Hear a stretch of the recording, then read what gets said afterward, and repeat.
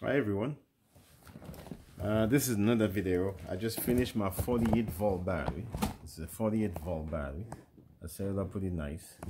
Now what am I gonna do is testing it. So let me show you guys what's the weight, how much this thing weight, what's the voltage on it. It's actually 52.5. So battery is 52.5. What I'm going to do, I'm going to set up I'm going to use an inverter. I'm going to use this I believe this is on the back. If you look at the back, this is about 1500 watt, and I believe this is 12.5 amps this thing need to run. Okay, it's pretty nice machine though. It's heat up the house pretty good, and room pretty good. So now it just happened I have an inverter, so you guys are gonna have a free update, a free test on this inverter. I just got it, and it's a 3000 watt. This is more enough to start this. This says it's pure wave inverter. So I'm about to unboxing it and test it with you guys. So you're getting 2 videos instead of 1. Okay. Then you come up with a couple fuels. I think 5 of them. This is the manual for it. I don't think I need the manual. And put the box away. Now I'm about to test my inverter and the pack, the 48 pack battery that I just set up, that I just created. Okay. Now I'm trying to set up the inverter. Oh, this is pretty good. It stay steady. This is pretty good. Now this is a little bit awkward because I don't have that much room in here. Yeah, this is temporary. This is going to last at least 5 minutes. So you guys have to bear with me. I don't have a big table. My working station is not that big. This is a simple video. I just want to test in the battery and see if it works. Okay, now in the past I used to plug my positive. I plug everything already. So all the wire is being put on. In the past, I usually touch this thing and the thing do spark. But now I have a different new toy. So I'm gonna see if this thing gonna not to do spark. I'm gonna use this ohm. This is a, if you guys can read this. Where is it? It's a, yeah. The camera cannot read it. Alright guys, this is the name of it. I bought this thing from Amazon. It's 100 watt and 8 ohms. So hopefully this doesn't do spark. I don't like spark. Let's see. I don't like spark at all. I'm scared of this thing. I always have my glasses and my gloves, so I like wearing my gloves. I'm scared of this thing. So I put the thing here, touch it here, touch it here. No spark. Let it sit there for a while. Jesus Christ, this is good. No spark. This is amazing. Let it sit there for a while. Hopefully this thing works pretty good.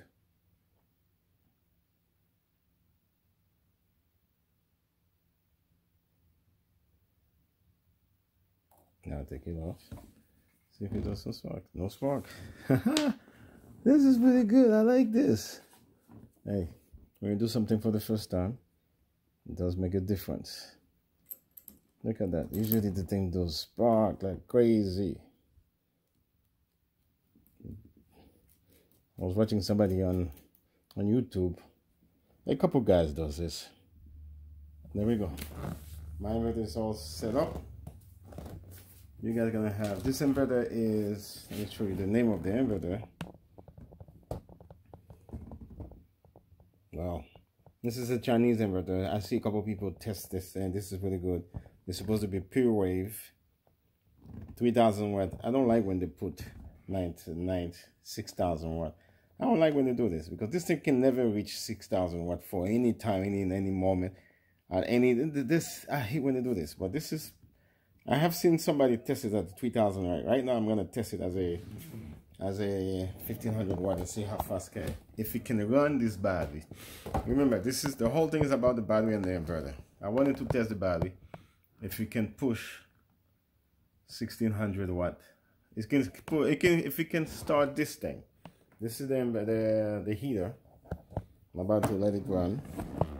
Now this is the inverter. Now I have this inverter. It's right here. Okay. I'm gonna turn it on. Shit.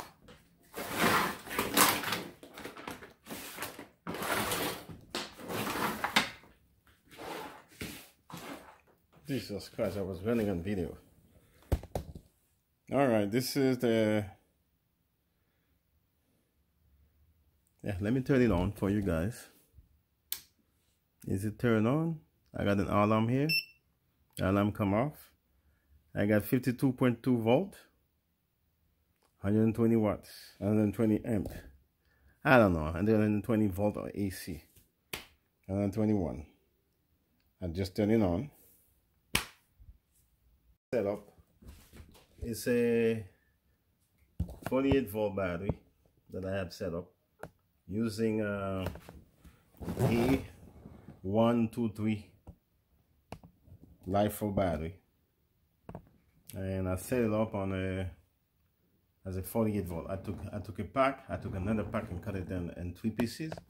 Now I have this thing. I glue it and not glue it, as I connect them right here together. Then I create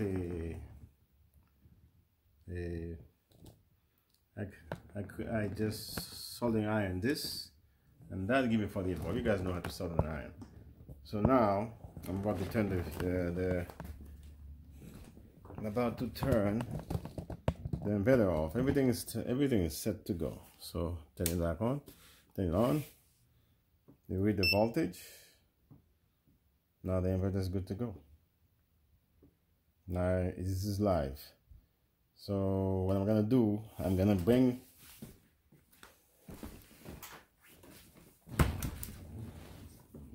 my heater. This heater, it will take 1500 watt. Let's see if this thing works. Let's see how long can it run. I think I need to time it. Let's see how long this thing run. I plug it in. This ain't gonna heat the place. I gotta move it far away. I don't want nothing to heat up. I got my gun. Get ready to see if the battery is okay. Okay, this side of the battery is supposed to. Let's see if the battery is okay. Alright, see how long this thing lasts me. I'm gonna let this thing run for at least 5 minutes. We can time it from this video.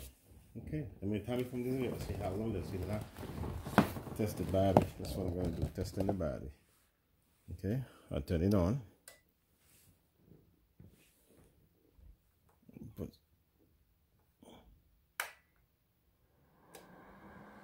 I put it on low. This thing is heating up. Voltage drop. Voltage dropping fast. But it did turn it on. Let me put it on high. Let's see what happened. I'll put it on high. This is getting heat up here. So it does start.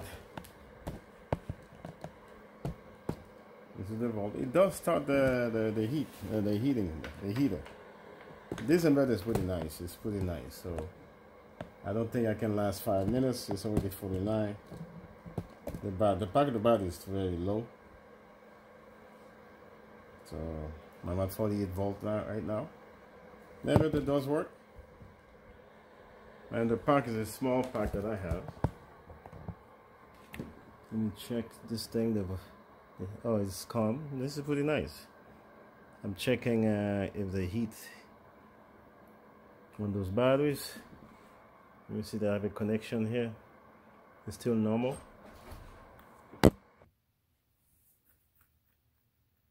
This thing was not even running. Okay, now I'm going to try to see if I can start an AC on it. This is the unit.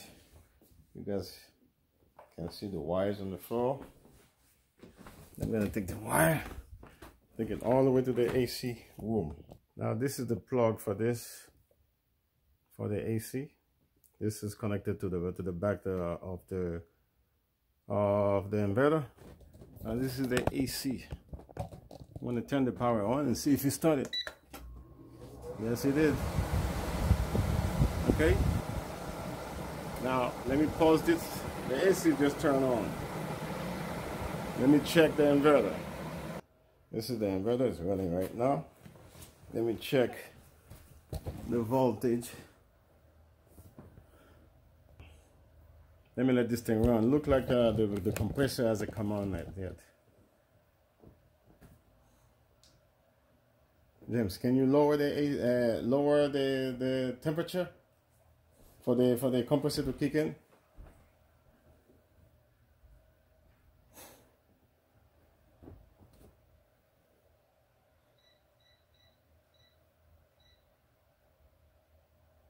Lower this is 65.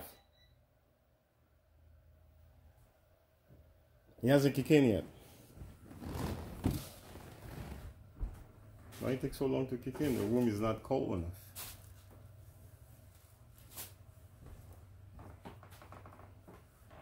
Is that 65? 63.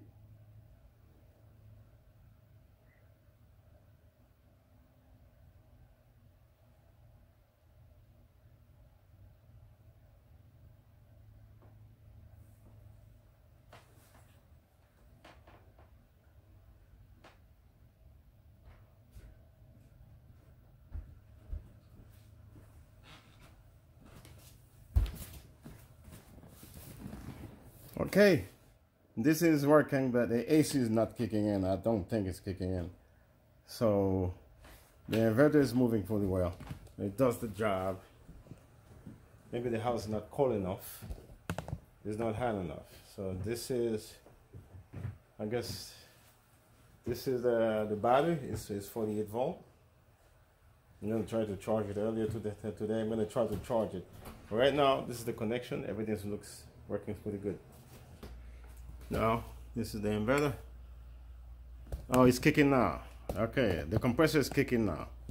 Compressor is kicking. You can see you actually start the inverter, the AC. You see? You actually start the AC. This actually start the AC. Now the AC is fully operational. The reason I can tell, because I'm not in that room, because you can see the voltage is dropping pretty fast. The compressor of that AC is working. Alright, so I guess this is to tell you guys this is working. The battery is working. This is the battery, and this is the inverter. It start the heat, and it start my heating system, or it start the air conditioning. Alright guys. Well, if you guys like the video, please subscribe. Well, as you can tell in this video, the inverter does work. I don't need to open the inverter because I have seen it before, so I'll probably do another video for you guys, and on a different time I will open it because I got to ship it out the way it is. So I'm in New York. This thing gonna be shipped to Haiti. This thing gonna run 2 ACs. This is gonna run 2 ACs in Haiti, and I'm gonna have a lot of those batteries. So I wanted to know if those batteries good, it does the job. one pack is not enough. I need to have at least multiple of them. So this is about 600 watts, and you add the other the 16 more batteries, it could be about 400, probably 700 watts. This is 600. This should be another 200. This should be a total of 800 watts. You take 800 watts, you put 10 of them together, that's gonna become, that's bringing you 10 kilowatts. I mean 8 kilowatts. I'm gonna have at least 10 pack of those to run that AC at night time. Okay, so that will be the end of this video. The inverter is working. I just turned it off. It's working, it's doing the job. So I turn it back on. And I dropped the voltage all the way to 45 because I had the AC kick in. I have the AC running off of it for at least a couple minutes. He drained it. It was at 48 and dropped it all the way to 44. The inverter looked good. It's not too heavy. I'm gonna put that in a suitcase and go to my home country with it. Yeah, what else?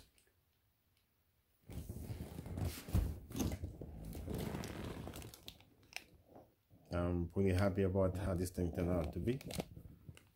Video is not that great, and I probably set up a bench on the garage to do this thing on the garage.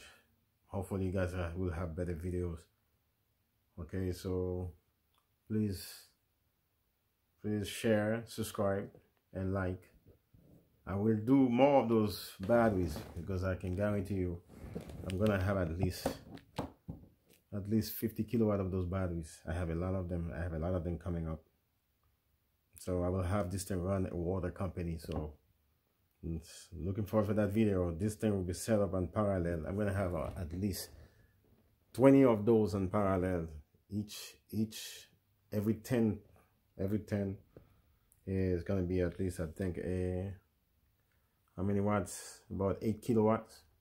About 16 kilowatt of those batteries running on this inverter at night time, cooling a room. Hopefully you guys are gonna see the whole video. This is a short video regarding this battery and to see if this thing can run 1500 watts plus an AC. So it's actually done it. I was waiting for the compressor to kick in, and the compressor just kicked in, and you can see the voltage drop. I need more of those batteries, which I have a lot of them. I haven't set it on them yet. All right, so share, subscribe, and like. I'll speak to you guys later. This is a little bit of bonus for you guys because I noticed something. I went to check the voltage of the battery before I took the inverter off. I just noticed something. Look at the voltage, okay? The whole voltage of the pack, this is positive, it's 45. Okay, so let me see if I can back this thing up. You can see both hands. I'm trying to hold the camera. Okay, this is coming here, and this is coming there. The voltage is 45, which is the inverter says 45 also. Okay, I noticed something now. Okay,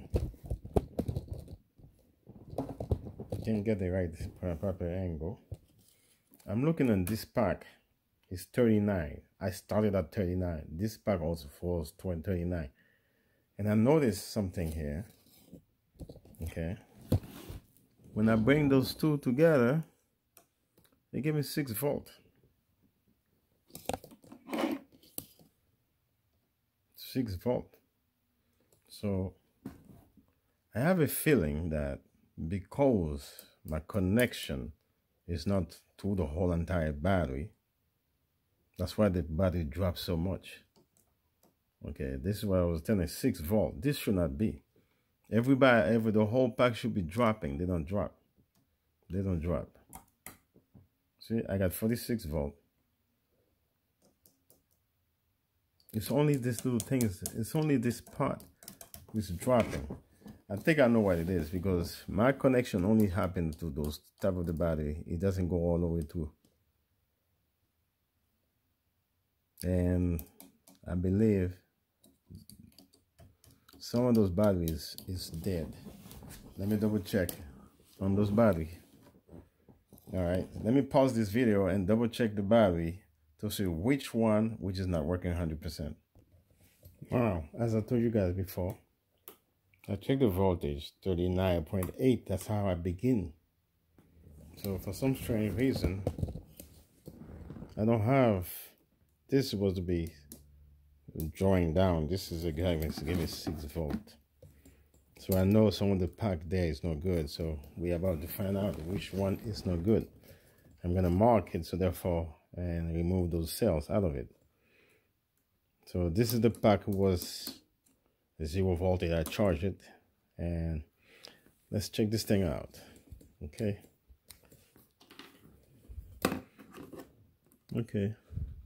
Let's see which one. This is 2 volt. This is 2. This is 1. This is 2. This pack is not good. This battery, this is the lowest one. And for some strange reason, I believe it's not some strange reason, it's the battery. I'm supposed to tie it up together. They're not tied up together. It's only 2 of them. I'm supposed to go the other 2. This is supposed to go over here. This is supposed to go there. For some reason, it doesn't go through. So this pack didn't move. It remained the same voltage, 39. But if you look at this battery,